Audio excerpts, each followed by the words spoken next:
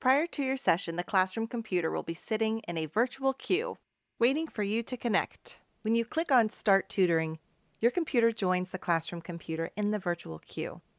Unlike screen sharing, your computer and the classroom computer are independent, even though they display the same material. As the tutor, you control the session and decide what activities to show your student.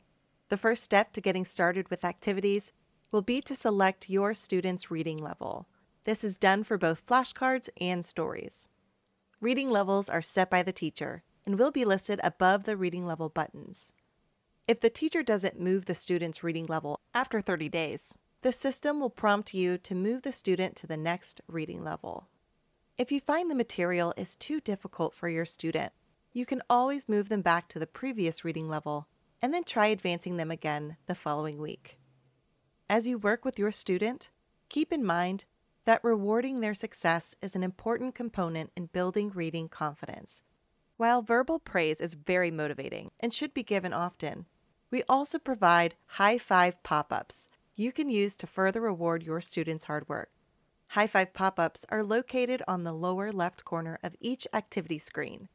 To send to your student, click on the high five icon and select from one of the options presented. When you click the selected icon, your student will see it jump up on their screen. Now let's take a look at the activities in the tutoring application. The first activity in the sequence is flashcards. Flashcards has two functions. It gives students the opportunity to practice sight words, and it tests students' knowledge of words that have similar beginning or ending sound patterns. These are also known as onsets and rhymes. Practicing sight words and onsets and rhymes will help your student increase reading proficiency. Spend 5 minutes at the beginning of your session on flashcards. Once your student is reading at level G, discontinue playing flashcards and focus more time on reading. When playing flashcards, click on a word. Your student will see the same word on their screen. Each time your student gets a word correct, mark the word green by clicking on the green button. If your student struggles with a word or gives an incorrect response, mark the card red by clicking on the red button. Your student will only see the words you show them and will not see the words you've color-coded in green or in red. To confirm your student has received the flashcard you sent, watch for the Sending to and Received by prompt. This feature is available for every activity and will help you gauge when the student can see the material you sent. The next activity in the series is stories. Reading stories out loud is the practice students need most. Ideally, you should spend 15 to 20 minutes reading stories each week. When you're ready to read a story, click on the story icon from the activity menu. Select the appropriate reading level and click Continue to open the story library. A library of leveled books will be displayed on both your screen and on the student's screen.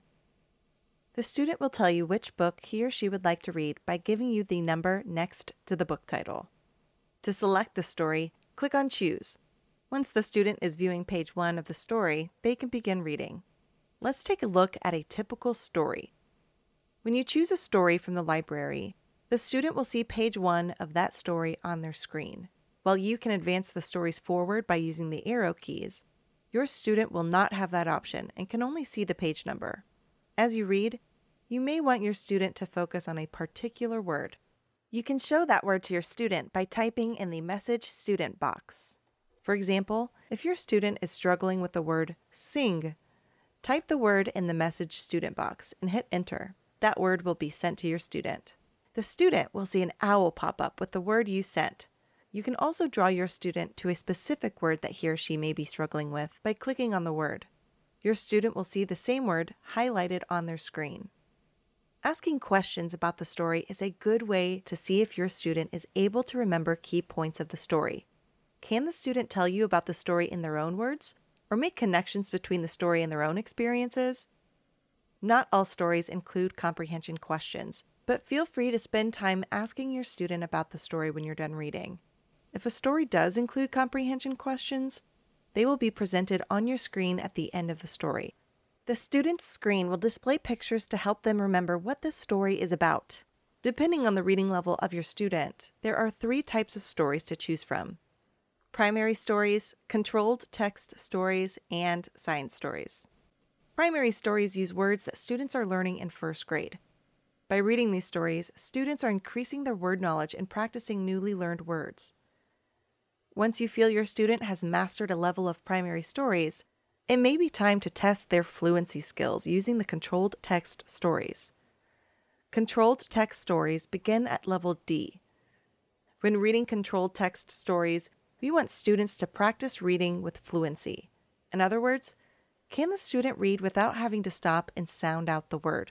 Can they read the text accurately and with expression? Students who can read controlled text stories fluently are ready to move to the next primary story reading level. Science stories are presented in later levels. They are very engaging and introduce science-related content about the Earth, space exploration, and chemistry. If you selected I Speak Spanish when you registered, you may be paired with an early English language learner. When reading stories with your student, you'll have the option to toggle between the English and Spanish version. This will help support word learning if your student is struggling with a passage in English. If the student is struggling with the English version of the text, flip to the Spanish version. Reading the passage in Spanish will help the student better understand the context of the story when reading the same passage in English. In addition to providing stories for practicing reading and fluency skills, we also provide students with word games designed to build knowledge of words and word parts. You can fit these in between stories or at the end of your session. There are 3 word activities to choose from: word sort, 3 in a row, and mystery word. To view step-by-step directions, click on the Directions link at the top of each page. In the word sort activity, students will practice sorting words based on their word endings. This is a great practice for students learning how to sound out words. As the tutor, you will select the word from the menu. Your student will only see the same word you select. Ask your student where the word belongs based on the word ending. Once you click on the appropriate box, the word will populate and the student will see the same word on their screen. Once all of the words have been placed in a box, draw your student's attention to the similarities of the words. Then, have your student read the words in each box. 3 in a row is a favorite activity for many students. This additional exposure to words will help encourage fluent reading and word identification. When you're ready to begin, determine who will be an X and who will be an O. Notice each box has a word. Your students can see the same words. Taking turns, you and your student will try to be the first to get 3 X's or O's in a row, up, down, across, or diagonally. When you place an X or an O in the box, your student will see the same thing on their screen. Mystery word is a fun way of learning vocabulary and will help students remember the spelling of new words. To begin, think of a word or use one of the suggested words found on the right side of your screen. The student cannot see these words. When you have the word in mind, click the number that matches the number of letters in the word. Your student will see the same number of blank spaces on their screen. As your student begins to guess letters, click the letter on the keyboard. This will highlight that letter for both you and your student. Place the cursor on the appropriate line and select the letter using your computer keyboard. Your student will see each letter on their screen. You may find your student needs a little help getting started with this activity. Consider filling in the first letter, or offering a clue to help your student guess the word. The whiteboard simulates a magnetic board and is great for practicing spelling, difficult words, or making up fun stories. Type a word or phrase in the field at the bottom of the screen. When you click Submit Word, your student will see the same word or phrase on their screen. You can also move words and phrases around by dragging anywhere on the board. While it may be tempting to spend more time with your student, please end your session promptly at the end of 30 minutes. There may be another tutor scheduled immediately after your session, and the system only allows for 1 tutoring session to be running at a time.